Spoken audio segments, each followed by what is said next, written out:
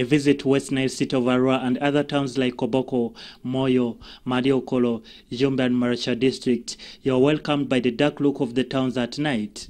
This has been the situation of these towns for the past 3 weeks due to the unreliable power within the region. This, however, forced the Minister for Energy, Ruth Nankabirwa, and other officials to visit the 3 power supply points of Nyagak 3, Nyagak 1 and Muni substation to find out the problem, progress and solutions. According to the design, Nyagak 3 power plant that costs USA $19 million, approximately to Ugandan shilling 32 billion, is expected to produce 6.6 megawatts power to meet the demand for West Nile region, and this project is currently being constructed by Dot Company Services Limited.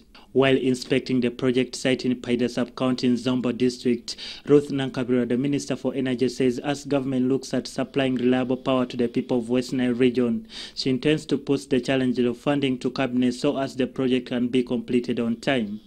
So I've come here to interact with the developers of this plant to see what the challenges are so that together we can work on the challenges. I am happy so far with what I've seen. The work is not that easy. There is a lot of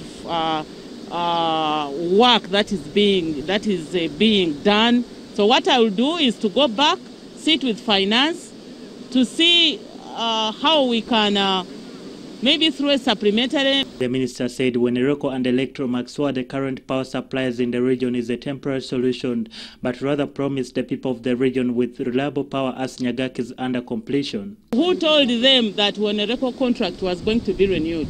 It is still running. We have to wait until the termination period, the natural retirement, and this is an interim measure. Because of the unstable electricity, the cost of doing business was going high. There were issues of insecurity because of blackouts. So as leaders from the region, we had to raise the matter. According to the contractors, this $19 million USA Nyagak 3 power project is expected to produce 6.6 megawatts power, and this is expected to be completed by September 2022. Adid Rasool, NTV, Nyagak, Zombo district.